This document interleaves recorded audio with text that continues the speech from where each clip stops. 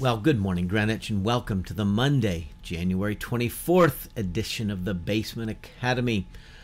Our morning psalm has some wonderful language in it. I think it's going to be a little familiar to you, Psalm 84. I love this notion of those who've set their hearts on pilgrimage, this journeying, the picture, of course, of Israel journeying up, making pilgrimage to Jerusalem. But I think that can stand more broadly as a metaphor for us making our pilgrimage home towards God in the heavenly city. It implies steady growth and progress, and I think that's what we've been trying to talk about here in our reflections on character formation. So let's begin with Psalm 84. This is one of the Psalms of Korah. They are the worship leaders, kind of the choir directors in Israel. How lovely is your dwelling place, O Lord Almighty! My soul yearns, even faints, for the courts of the Lord. My heart and my flesh cry out for the living God. Even the sparrow has found a home, and the swallow a nest for herself, where she may have her young, a place near your altar. O Lord Almighty, my King and my God. Blessed are those who dwell in your house, they are ever praising you. Blessed are those whose strength is in you, who have set their hearts on pilgrimage. As they pass through the valley of Baca, they make it a place of springs. The autumn rains also cover it with pools. They go from strength to strength, till each appears before God in Zion. Hear my prayer, O Lord God Almighty. Listen to me, O God of Jacob. Look upon our shield, O God. Look with favor on your anointed one. Better is one day in your courts than 1,000 elsewhere. I would rather be a doorkeeper in the house of my God than dwell in the tents of the wicked. For the Lord God is a sun and shield. The Lord bestows favor and honor. No good thing does he withhold from those whose walk is blameless. O Lord Almighty, blessed is the one who trusts in you. Amen. Lord, hear our prayer as we begin another week of journeying together on our pilgrimage. Amen. Okay. First week of reflecting on cultivating the character was this notion that that is God's purpose for our lives. Those who love him and are called according to his purpose. Romans 8:28. He's working all things for a good end. He's shaping us into the very likeness of his Son. And so began with that notion, our flesh, the physical reality, but then the spiritual reality. Paul speaks of the flesh as the kind of that indwelling sin principle, the autonomy, which we have, kind of told God, thanks, we'll do it our own way. I'll do it my way. It expresses itself in action. And so our physical bodies and minds and whatnot are the means by which we express our autonomy over and against God. And so this must be harnessed. We must shape. We are malleable. We are dust of the earth with some water mixed in. We are clay, and God is shaping us. And so through the Holy Spirit, we're being reshaped towards a chief end. Okay, so the chief end of man, the Westminster Catechism, glorifying God, enjoying him forever. So this idea of living towards a goal and a purpose and an aim in life. And so what I want to begin to present this week, probably will spill a little bit into next week as well, I think, will be a framework for thinking about character formation. That is, how to actively participate in the formation of our character, that we are not merely passive lumps of clay, but God has endowed us with moral agency. We have reason and will and emotion and passion and physicality. And so how do we cooperate, co-operate? Okay? Let me read one scripture, Philippians chapter 2. Paul writes, "Therefore, my dear friends, as you have always obeyed, not only in my presence, but now much more in my absence," a little parenthetic. "Therefore, my dear friends, as you have always obeyed, continue to work out your salvation with fear and trembling, for it is God who works in you to will and to act according to his good purpose." Friends, continue to work out your salvation with fear and trembling. That's our responsibility, to engage and to act and to think and with intent to participate in this, to live into this holy calling. We talked about this yesterday in church, Ephesians 4. Live a life worthy of the calling you have received. So Paul emphasizes our responsibility. But then he goes on and said, "For it is God who is at work within you to how does it say, to will and to act according to his good purpose." And so there is a cooperation. God is operating. God is at work in us through the power of his Spirit, shaping us towards an end. We are to cooperate. We have a will. Let us will the things that are willed for us. Let us choose the things that are chosen for us. And so it's this notion of working together with God. And so there's a framework, very simply, so that you can kind of remember the three components: head, heart, hand. Okay? It's a way of thinking about participation that we can engage in a thoughtful, structured, intentional way, so as to work with the Spirit of God, who is working towards the good purpose of conforming us to the likeness of Christ. And so head would refer to our thought life, how we think, that this great gift of reason and rationality and cognition. We can hear and understand, we can read and we take it in, we observe the world, all of that. And so we've already talked about Romans 12:2. Be transformed by the renewing of your mind. So head stands for kind of the way we think, how we think, what we think. Has to do with truth and error. Not everything that we come to think is true is necessarily true. Okay? We do believe lies. And then as we engage with the truth of God's word, as we discern under the power of the Holy Spirit, we can discern truth from error, and we tease these things out. And if you know the truth will set you free, Jesus says. And so we pursue truth. The primary way we do that is through our scriptures. And so we need to know the Word of God. These scriptures can be known. You have an old covenant, a new covenant. They're set in historical, cultural, linguistic settings. And so often I'll be referring to the context. When I'm preaching, like in Ephesians, you've got this Jew-Gentile context that gives depth and meaning and understanding. So we need to know our Bibles. Read through your Bible. Not all parts of it are as easy as other parts. Get a good Bible commentary. There's ways that you can, if you will, again, it's a choice that you make, to set time aside each day to read these scriptures and to understand. I'd be more than happy to talk with you at any point about some passage of scripture that is hard to understand. It's probably hard for me to understand too, and we can work at it together.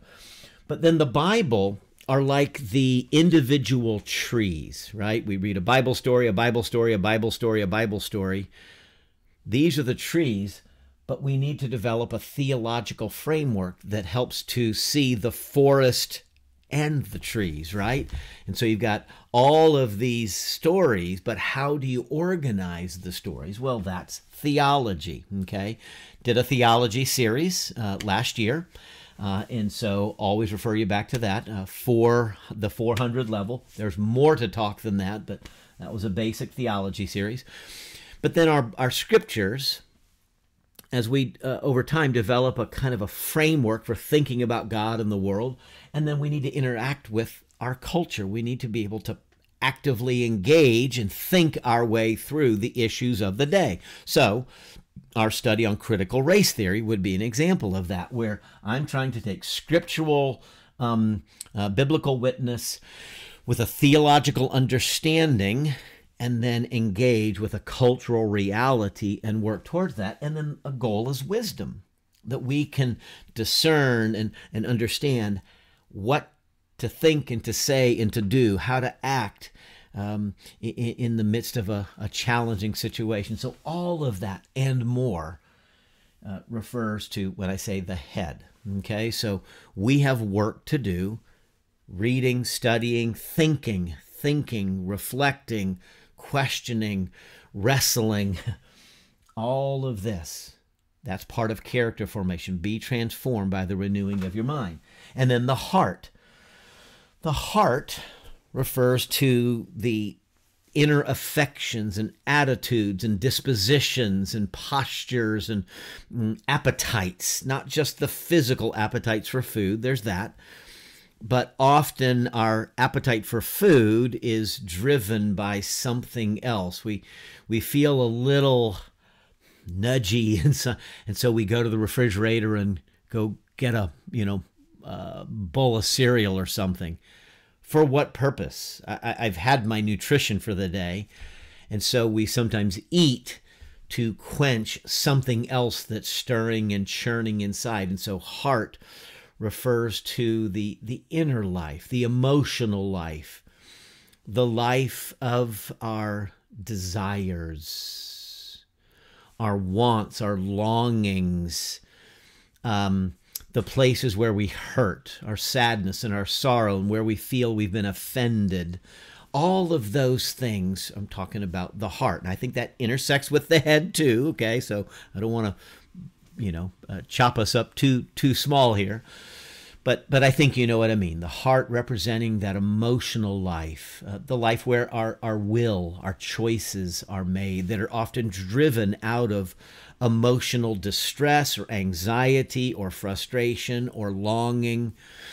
Addiction kind of plays in there. So probably all of us wrestle with some addiction at some level. We think we can't live without, and then fill in the blank. I kind of think of golf that way from time to time. I think about golf a lot. And so the heart has to do with all of this. And so I don't know if you can see these words on the whiteboard. If you're listening, then you obviously won't see them. Virtue and vice. Old-timey words. Virtue and vice. A monk of many years ago, Thomas à Kempis, wrote about our hearts being like a garden, and we need to plant virtue and uproot vice. And so virtue, like the Beatitudes, okay, these meekness and gentleness and purity of heart and hungering and thirsting for righteousness and the like. Paul gives us a list of virtues in Ephesians chapter 4, as we studied yesterday in church. Be completely humble and gentle, patient, bearing with one another in love. These are virtues. And so we'll talk about that in these coming days. So we need to plant virtue. We need to be thoughtful about these qualities. But vice, we're going to go through a little study on the 7 deadly sins. Can you name the 7 deadly sins? I'm going to give you a kind of an acronym, a way of thinking about that, to remember it, a memory device so that you can remember the 7 deadlies. And so we need to be pursuing virtue and turning aside from vice and recognizing it, okay? So virtue and vice has to do with our heart. And then coupled with this, or tying in, would be the fruit of the Spirit. These 9 character qualities or virtues, right? Love, joy, peace, patience, kindness, goodness, gentleness, faithfulness, and self-control. This, can you imagine if our lives were full of these fruits and abounding? Wow. how different our lives would be. And so God wants this for us. He wills this for us. So let us work out our salvation because God is working in us to will and act according to this good purpose. So let us cooperate with the Spirit in bringing forth these fruit. So anyway, head, heart, and then hand represents kind of the things we do, some of the physical realities, how we engage our bodies. And so we're going to talk about habits, patterns of behavior, actions that we engage in. Now, some of that we'll talk back here also. We're talking about vice and virtue. But there are these things called spiritual disciplines. Studying the Bible is a spiritual discipline. So in the same way an athlete engages in certain disciplined exercises and drills according to their particular sport, or a musician I'm thinking of the pianist who learns their scales, and there's physical training of the fingers and kind of eye-hand coordination and everything that's going on in that. And so every field of endeavor has some discipline, some body of knowledge or a skill that you must submit yourself to in order to master that. And so the Christian life has skills and actions to engage in. So the spiritual disciplines of study, of worship, of giving, so physically giving or giving of our money, fasting, we'll talk about that, and we'll be thoughtful about that, particularly as we get older. Fasting can be trickier. Silence, the discipline of silence, to spend time without the television on, not in front of a computer, not listening to songs, not reading a book, sitting in silence. Solitude would be a separate discipline to practice, not always just being with, but learning how to be alone and to be alone with God. So silence and solitude often go together. So we're going to do a whole study on that, okay? And then stewardship, that is taking the physical energy, the time, the material possessions, the energy that God has given us to recognize God has entrusted my body and my life and these resources to me. And how will I then live back in response, a grateful response to God's love? So a life of stewardship and service, okay, learning to serve others. And so all of this I use under the kind of rubric or image or metaphor of the hand. So head, heart, hand. So that's kind of the takeaway from today, that there is a framework. We can think about cultivating the character of Christ. There's things with our thought life, with our emotional, interior, spiritual life, and then the way we engage ourselves and spend our time and what we give ourselves to. And there will be positive aspects of this where we focus on things to do, and then there will be kind of negative aspects, things we need to stop doing. And both of those will require significant effort, okay, significant effort. But God's grace is poured out. Remember that Ephesians 3 prayer we studied just a week ago? I pray that out of his glorious riches he may strengthen you with power through his Spirit in your inner being. That's why we want to pray that prayer daily. God, come strengthen me with power through your Spirit in my inner being to enable me to engage in this walk of life following Jesus Christ and being conformed to his image. So let's close there as we're off into this new week. Let us pray together. Father, hear our prayer for one another and for ourselves, that we might indeed come to have the mind of Christ, that we might uproot the vice and plant the virtue, that we might engage and lean into these habits of godliness and Christ-likeness, And so shape us, head and heart and hand, that we might be more and more conformed into the image of your dear Son, in whose name we pray, even as he taught us to pray together, saying, Our Father, who art in heaven, hallowed be thy name. Thy kingdom come, and thy will be done, on earth as it is in heaven. Give us this day our daily bread, and forgive us our debts as we forgive our debtors. And lead us not into temptation, but deliver us from evil. For thine is the kingdom, and the power, and the glory forever. Amen. Well, may God continue to shape you as the great potter shapes the clay. May he shape you for his good and noble purposes this day and forevermore. Amen.